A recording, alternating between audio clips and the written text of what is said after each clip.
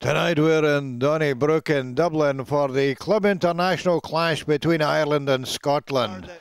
Neither side have won in these encounters when they've played away from home, and Ireland looked as though they were going to keep that record up early on. Driving up onto the Scottish line, only 4 minutes gone, and putting the Scots under real pressure. Number 8, Frank Cogan, driving on, held up by Damien Kelly and Finlay Gillis, but still stretching over the line. 4 minutes gone, Ireland 5-0 ahead. Dara O'Shea missed the kick, but that was a great start for the home side.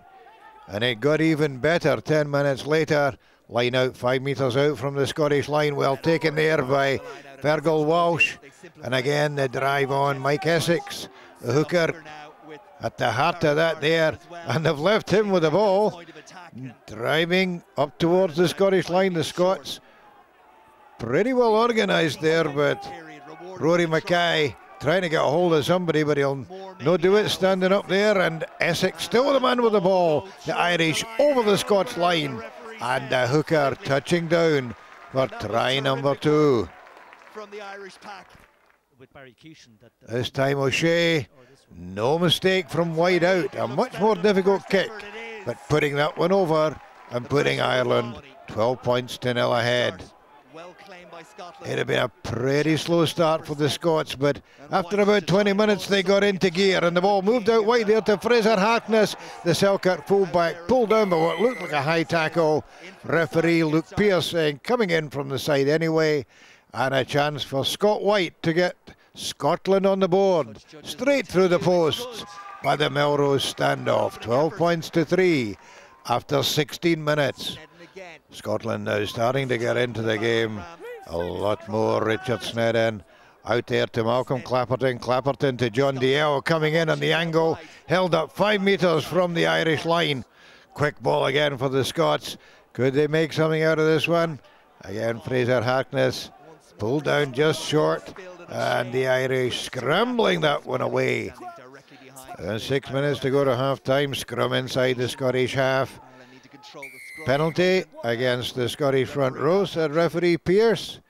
And up steps Dara Fitzpatrick, and no problem for the Blackrock man to put the Irish into a 15 points to 3 lead with 5 minutes to go to the break. Oh, snaffled there at the line out by Rory Mackay to his second row cohort, Damien Kelly. Look at Kelly go. There's a sight on the hoop. Inside to Finlay Gillis. Gillis knocked over by Killen Lett, but making the ball available. The Scots arriving in numbers. Irish defence in a wee bit of disarray. Dalziel out to White. James King cutting back in the angle. Pulled down there, but quick ball. This time prop Gordy Reid. And again it's the Scottish backs looking dangerous. Harkness, the man, bustling through there. And oh, did he get that touchdown? Well, he'll claim it anyway. It's so hard to stop from that distance, the Burley Selkirk fullback. And oh, that one might just have slipped from his grasp, but the referee in touch judging consultation, try to Scotland.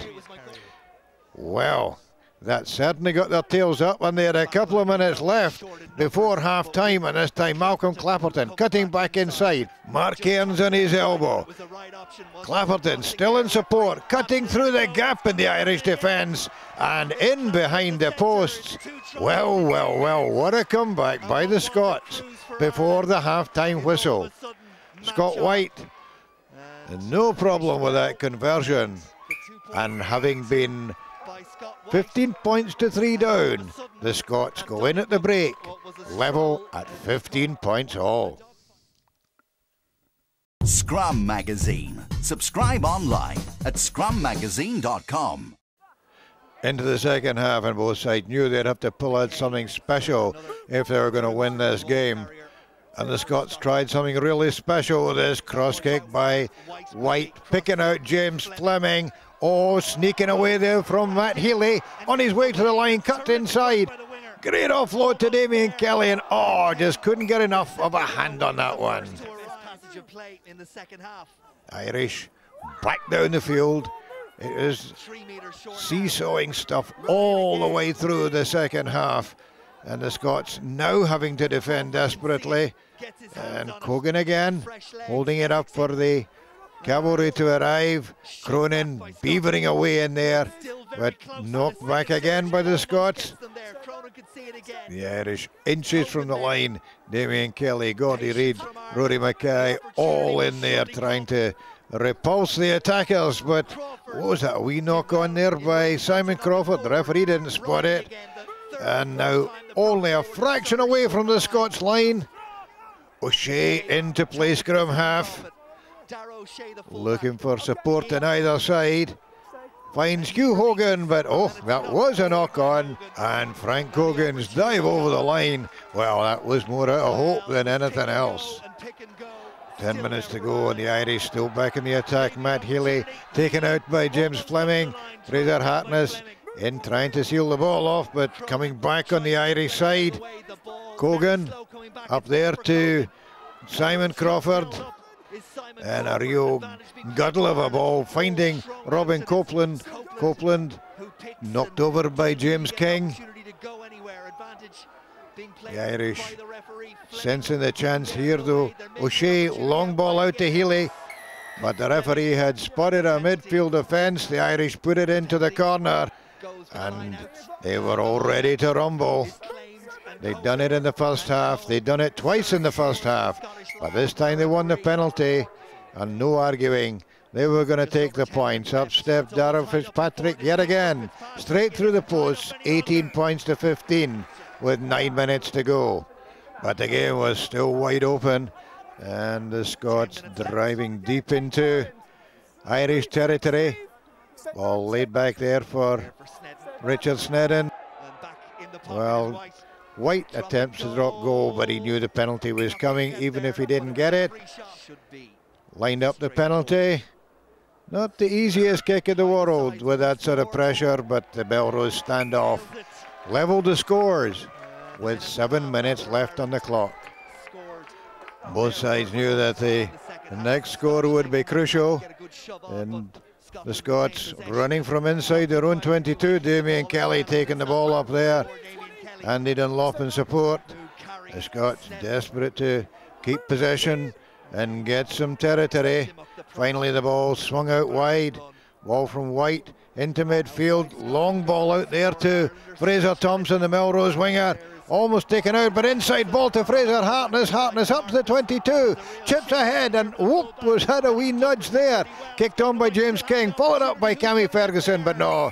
That ball had gone dead, but was there a wee nudge on Fraser Harkness as he chipped ahead there? Well, the man coming in was Cathal Sheridan, and he certainly seemed to impede him, but there was nothing in it for the Scots, said referee Luke Pearce. And going into the final minute, the Irish had already missed a winning penalty by Fitzpatrick. And now trying to line him up for a drop goal onto the Scots 22, moving the ball infield. Simon Crawford there, helped by Robin Copeland. Fitzpatrick going to drop back into the pocket for this one, you can be sure. And Sheridan puts the ball out to the Blackrock man. Would he make it? Yes, straight between the posts. It might have been St. Patrick's Day on Wednesday, but it was Fitzpatrick's night on Friday. Probably didn't start as well as we wanted to. We wanted to really come out in the first 20, but it was Ireland that did that. And then second 20 of the first half, we come back into it, but we just probably gave them too much of a head start. But as you said, entertaining game, but very disappointed. The boys really dug deep. We were confident at half-time, but we knew we had to start again. And that second half was the boys putting a great shift, and there'll be a few tired boys in that change room tonight. But full credit to Ireland, though, they played well. It's always enjoyable coming over here, and we've played them 4 or 5 years now, and I hope it continues for the next 4 or 5 years. It's a great incentive, giving the club boys a chance to play a bit of rugby internationally. So a great game here at Donnybrook. Ireland edging it with a final kick of the game. Tremendous advert for club rugby in both Ireland and Scotland. Ireland 21, Scotland 18. This is Ron Evans for Scottish Rugby Television.